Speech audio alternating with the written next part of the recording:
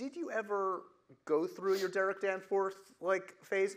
Were you ever kind of a jerk? You think? Like, if I asked your mom, what was the age at which Josh was kind of like, okay, we have to have a talk? I mean, okay. She would say 16. And I think that when I was like 16, I was going through a moment of, at that point, I'd been a professional working actor for 7 years. And was kind of like having this existential crisis of like, what do I want my life to be, and lashing out and being rebellious and things like that. But it was very contained. Okay. Short period of time. There's never been a case where you've actually uttered the words, "Do you know who I am?" No. Okay, good. I didn't think so. Just checking. No, never. Actually, sometimes my friends will be like, "Want to get a reservation at this place?" Like, yeah. Maybe we can. I'm like, no. We're not doing that. They're like, okay, I get it. They're like, what if we called and we said like, we're trying to make a reservation for you? I'm like, dude, that just sucks, man. Right. That just sucks. Let's just get takeout. Like, I don't want to. Not worth it. It doesn't feel good. Yeah. It doesn't feel good. So I was lucky enough to be on the periphery of the ride that was the Hunger Games with you guys, and we got to know each other through those amazing years. It's so funny to me. I don't know what your perspective is on this.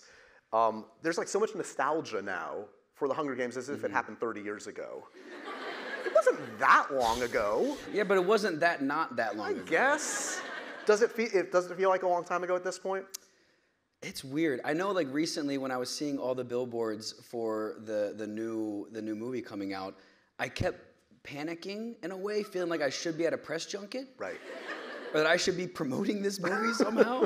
So that was weird. But no, it's a weird feeling because on one hand, it feels like another lifetime ago, but it also just feels like yesterday at the same time. So it's hard to really place it. But it was like more than 10 years ago, the first one. I mean, does it feel like I shot the first one 13 years ago. It's crazy. Like, that's wild. Yeah. Yeah. Do you remember at this point the initial audition? Was there a chemistry test with Jen? Yeah. Yeah. I remember it was funny actually because this was like a month after I had auditioned for Spider-Man and didn't get Spider-Man. And then I ended up being Peeta. So I was like, oh, this works out. I'm down. But yeah, it was crazy because I'd done like the first round of auditions and then like you'd never hear anything back. So I assumed, okay, I didn't get that, like on to the next. And then they called and they said, hey, we're going to do like a chemistry read. I had a few actors and I went and met with Jen. And I'd actually met Jen when I was doing press for The Kids Are All Right, and she was doing press for Winter's Bone. Yep. And I was sitting there at the table at like the SAG Awards, and she came up to me, and I hadn't met her, but I had like known about her, and she was like, Josh, hi, I'm Jen. I was like, hi, friend. Hi, how are you? And she basically told me the story that she saw, because she's from Kentucky as well, and she saw in a newspaper that like local actor kid from Kentucky, it makes it big in Hollywood. And so she like... Again, it wasn't that long ago, Josh. This just in. Josh Hutcherson, isn't it? Yeah, she saw that and she took that to her parents. Were like, look, this kid made it. So she told me that, and I mean, we hit it off right away, and the rest is ancient history. Does Joshifer live in some capacity to this day? Oh yeah, for sure. I mean, we talk all the time, and she's got like a whole family, and like she's living a whole life, and you know it's hard to get us all back together, but that time was incredible, and like working with that cast, that moment, those filmmakers, it was the best, man, and I miss it.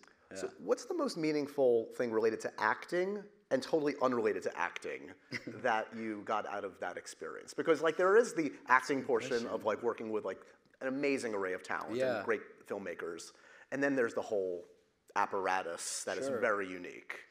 Yeah, I mean, I think for me, just over the course of the years, anytime that you get to work with actors like Jen or Philip Seymour Hoffman, Julianne Moore, like the cast in this is like insane. You hope that some of that rubs off on you in some way. Whether that's just their general vibe on set, or Jen, for example, has a really specific style where she'll be completely wacky, out of her mind, like a loose cannon, and then they say action, and it just instantly snaps into hyper focus. Right. And like part of that looseness allows it to then like slap into like a very specific thing. Yeah, Francis told me recently that some actors actually almost like it bothered them, that she was so good at that. Yeah.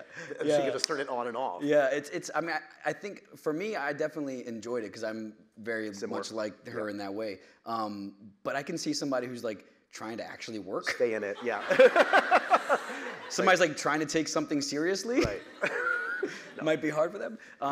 So that on the acting front, I think. And then like personally, I think just that whole experience, me, Jen, and Liam specifically, that trio of just the rocket ship that was, and the press tours and the attention and the fame and everything was just, it's a lot. And we were young. I was 18 when we made the first one. Yeah. And just all of that happening to you in such a massive way, having that camaraderie and that real like family feeling that you create, that's something that's super special. And just learning how to like lean on others when you're going through something that's crazy because they have a similar experience.